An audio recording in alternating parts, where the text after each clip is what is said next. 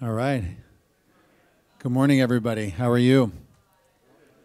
I really appreciate you coming here since Jason Lemkin is speaking downstairs. Are you sure you don't want to be there? I'm amazed there's this many people in the room. I appreciate it. I'm really excited to give this talk about a great company and some really great lessons learned from the journey. I'll just do a quick introduction. My name's Doug Pepper. I've been in venture capital for about 20 years. Made my first SaaS investment about 18 years ago, and have really been focused on this space for a long time. I work at a firm called Shasta Ventures. We are based in Silicon Valley, both down on Sand Hill Road as well as up in the city of San Francisco. We make early stage Series A investments in both consumer and enterprise companies. My own focus has always been enterprise SaaS, and my real focus in life is finding product-oriented founders that have built really amazing breakthrough products in big categories. And I've always believed in kind of two key areas for the enterprise that I think they'll never stop investing in. One is the customer journey, and the other is the employee experience. To me, companies will always be trying to innovate around how do they serve their customers better and their employees better in order to build their businesses and drive more revenue. So that's generally what I focus on. And the topic here really is as much about key lessons as it is really the reality of the entrepreneurial journey in a SaaS company. And I think there's a misconception out there that successful SaaS companies are really nice, smooth rides up and to the right. And I think we all think of companies like Facebook and Uber and others and imagine that it must have been easy once they launched. And of course, now we all know the reality is different, that all of these companies are a set of challenges that need to be overcome and key decisions that determine whether you are a failure, a good company, or a great company. And I'm going to talk about one investment that I was a part of for many years called Marketo. Who's heard of Marketo? Most everybody. And the kind of challenges we saw along the way and what were those key decisions that led us ultimately to be a great company. And by the way, when I say us, I really mean them because I was just an investor, but I had a front row seat. So this is the dream. I think this is the misconception that many people have, that a successful company is a smooth up and to the right journey from the beginning. And those of us and those of you who are involved in these companies, even the successful ones, look an awful lot more like this. Challenges, mistakes, problems, surprises, every step of the way. And it's the reaction to those problems. It's the decisions associated with those problems that determine whether you're going up and to the right or flat or down, quite frankly. So this was the Marketo journey, just a bit of history. The company was founded all the way back in 2006, amazingly. I was lucky enough to invest when it was 3 founders and a PowerPoint deck, so they had an idea. And fast forward, 2013, the company went public. 3 years after that, it was acquired by Vista for $1.8 billion and then was acquired by Adobe for $4.75 billion in 2018. So one might think, well, gosh, what a great journey. Must have been easy, must have been smooth. The reality was very, very different. It was scary at times and lots of challenges that the team really successfully navigated. And so I'll talk about some of those challenges and what were the key actions that were taken that led them to really build something very, very special. And I can't go through all of them. There are way too many to talk about, so I've picked out just a few that I think are representative and can be learned from. The first is just literally funding the company in 2006. This challenge they had actually long before they met me. Thank God for me that they had challenge fundraising, because that gave me the opportunity to invest. But back in 2006, they were fighting conventional wisdom. And the conventional wisdom at that time was that you could not make money selling software to marketers. Salesforce was already successful. They were selling seat-based. And the feeling was that CMOs and marketing didn't have enough seats. There just aren't enough marketers in a company to generate enough revenue selling seats. And even back in 2006, SaaS was not what it is today. Most firms weren't focused on it. And so they spent months and months going up and down Sand Hill Road, got mostly no's, in fact, all no's, until I was lucky enough to meet them. And one of the founders shared with me later that he was 2 weeks away from taking a different job before we decided to fund it because the fundraising was so challenging. And so how did they get over that? How did they navigate through that? The first was that they never gave up. They believed in their vision, and they took a bunch of no's and just kept at it. But they did some other things as well. You know, the first was that they had picked an amazing category. And to me, the single most important characteristic of market or category that you pick is something that we call why now, which I'm sure you've heard of, which is the meeting of two things at once, which is a dramatically increased need for a solution to a problem, married with, right at that moment, the actual potential through technology to solve that problem. There's lots of great markets out there, but the ones that are truly explosive are the ones that literally couldn't have existed 2 or 3 years ago because the need wasn't there and the solution wasn't possible. The Marketo team talked to 75 CMOs before they decided to start the company, and they recognized those characteristics. In the case of Marketo, being a marketing automation company, the need by 2006 was there. In 2000, when the early marketing automation companies tried to exist, there wasn't the need. But by 2006, marketers were using digital advertising, email marketing, Google AdWords. There was something to actually automate. And on the ability to solve the problem side, you finally had SaaS. Because CMOs didn't have access to capital expense budgets, they could now pay for software on a monthly basis with a simple UI that non-technical users could use. So the Marketo team picked the right category, and they convinced me of that. And then they really were the dream team.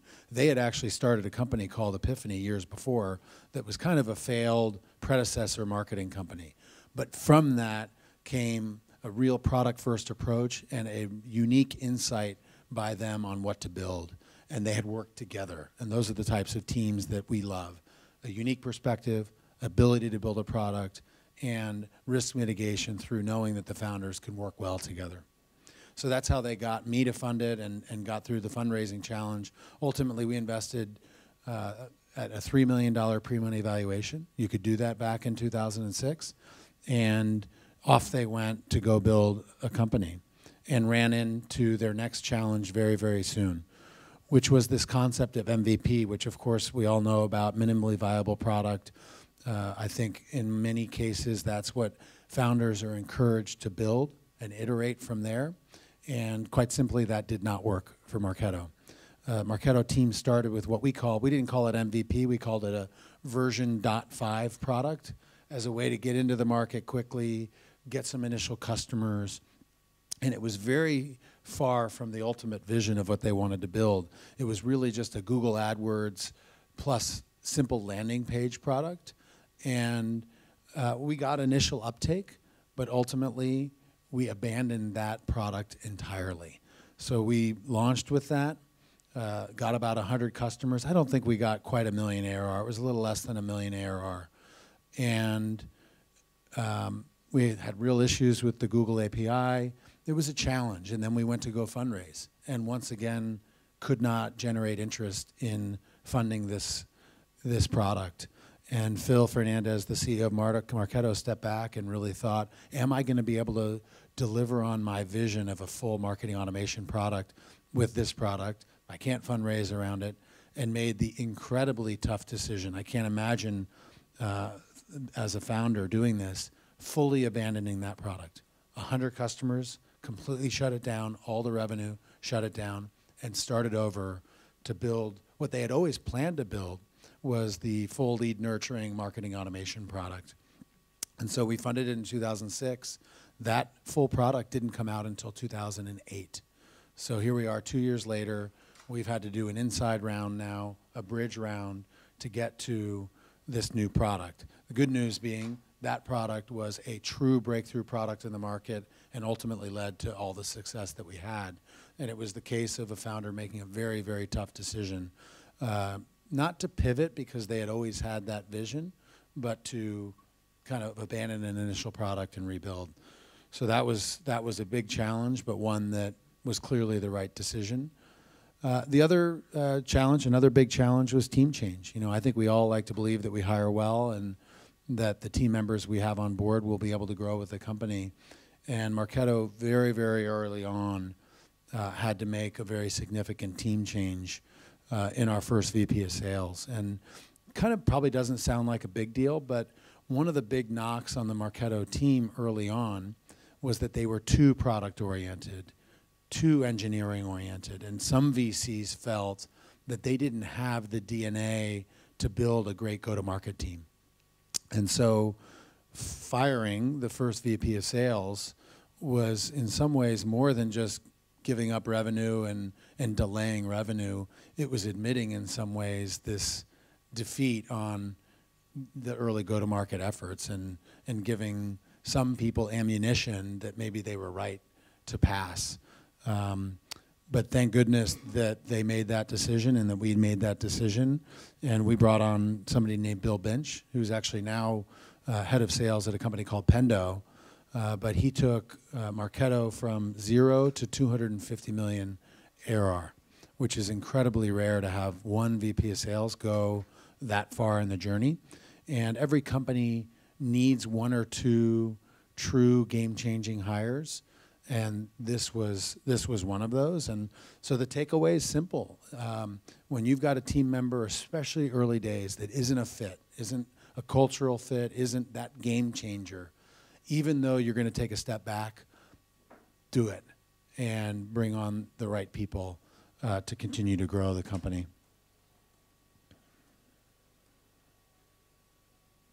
So the next challenge here, left at the altar, you'll understand what I'm talking about here in a second, but this is really about competition. And I would say the single biggest challenge for Marketo all the way through was the tremendous competition that they faced. And any good software category is going to be competitive. In fact, as an investor, when I look at a category and it isn't competitive, something scares me. Because what I've always seen is that when you have that why now market that I mentioned, usually multiple smart founders recognize that market opportunity at the same time. And we see always waves of startups at the same time going after the same idea, not because they're copying each other, but because they're smart and recognizing the opportunity. When we don't see that, we're actually scared sometimes. But the Marketo marketing automation market was to the extreme. There were a dozen super well-funded, really good software companies trying to be the market leader in marketing automation. And that lengthened sales cycles, and it reduced pricing, it reduced margins, it caused every company in the space to have to raise more money than you'd like, and a lot of our SaaS efficiency metrics were worse because of those competitive dynamics. But for Marketo, left at the altar, it was even worse because every one of our competitors was acquired by major platform companies. So you may have heard of some of these competitors that we had. Pardot was acquired by ExactTarget, which was then acquired by Salesforce. Eloqua, which is what was really our key competitor, went public before us and then was acquired by Oracle. Responsys was acquired by Oracle. Neolane was acquired by Adobe. All in 2012 and 2013. We were trying to go public in 2013.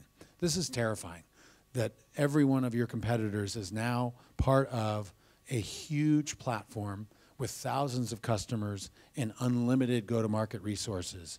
And, you know, as a young venture capitalist, I thought, we're dead. We've lost, because we wanted to be acquired by these people. And we were in all those conversations. We were never acquired by them. And in some sense, you felt left at the altar. In the end, we were larger than every one of these companies. And so how did they do that? The first was focus. It would be a lie to say that we didn't focus on competition. we focused relentlessly on beating them head-to-head. We measured it every board meeting. We knew exactly what our head-to-head win rate was against Eloqua, HubSpot, all the rest.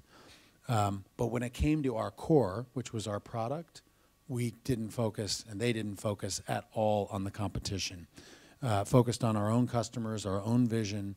And Phil Fernandez, the CEO, said that he never ever watched a competitive product demo because he didn't want to be tainted by what somebody else was building. He wanted to listen to his own customers and his own vision and build his own product.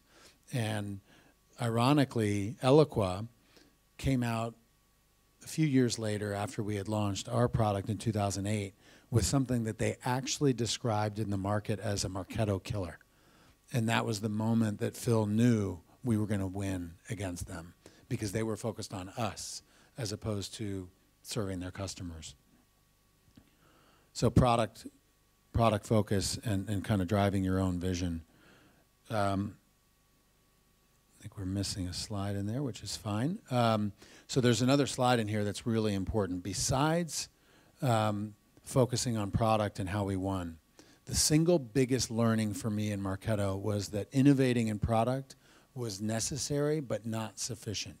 That the real reason that Marketo won and a bunch of my other investments win is because, yes, they've got this foundation of product and a breakthrough product that's their own, but that they innovate equally in how to bring that product to market and go to market. And in the case of Marketo, Eloqua was selling heavy software with services, and Marketo back in 2008 really pioneered this high velocity selling model. They pioneered things like content marketing, thought leadership, and actually one of the things that they did was something that we called Marketo at Marketo, which was John Miller, the founder, out there teaching customers how Marketo uses Marketo itself to drive a really effective go-to-market SaaS business inbound funnel. And they invented a lot of the SaaS metrics that we all know and love now were invented by Marketo back in 2008. And so clearly product was a big reason for our success, but if not for that real innovation on how to bring the product to market, I don't think we would have won. And my advice to all of you in the room is to think equally about how you can sell differently, not just sell better or a better product, but how do you sell differently, sales and marketing, to rise above the noise in any good market. That was a big, big learning for Marketo. The other is obvious, and I'm sure some of you are feeling this. Sometimes I think besides believing that a SaaS journey is going to be a smooth journey, I think people often think that it could be fast. It's never fast. It takes a long time to build these companies. And I'll give you some numbers for Marketo to bring it alive. So I don't know if you can see this up here, but these were the original projections for revenue when we invested in Marketo in 2006. So in 2010, the expectation was to reach $86 million in revenue by whatever that is, year 5. These were the real numbers. Okay, so here we are, 2010.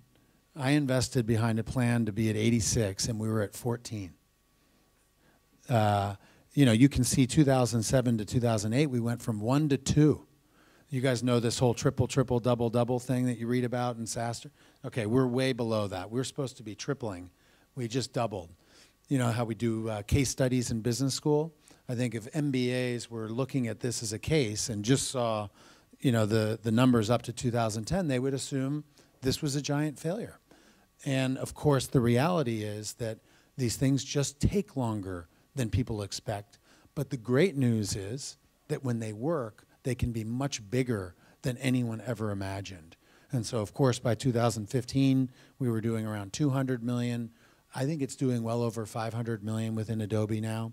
So much bigger than we ever expected, but also took a lot longer. And in 2010, you know, what's that team doing? They're persevering through all the challenges and all the roadblocks to continue building the business. Oh, by the way, also fundraising. You can't run out of money during this time. But it took a long, long time. And, you know, I think it's a great lesson for everybody in the room here that, you know, you're suffering through challenges. Things are taking longer than you might expect. Every good software company out there has been through a journey like this. If you know, just went from 1 to 2 million and investors are saying to you that you're not growing fast enough, just keep plugging away. Keep at it, because you can see here how long it took us to really reach scale. And obviously, in the end, it turned out to be a wonderful outcome. The other learning is that I think people think that once you go public, it must be, you know, you're fine and everything's up and to the right from being public. In fact, the reality is that the challenges never go away. They just get harder as you get bigger. And when you're public, there's more scrutiny, and then the lawsuits come when the stock drops, always. So we went public in 2013 at $13 a share. The stock went up to $40 a share a year later. We're excited. That's great. And then tanked all the way back down below the IPO price.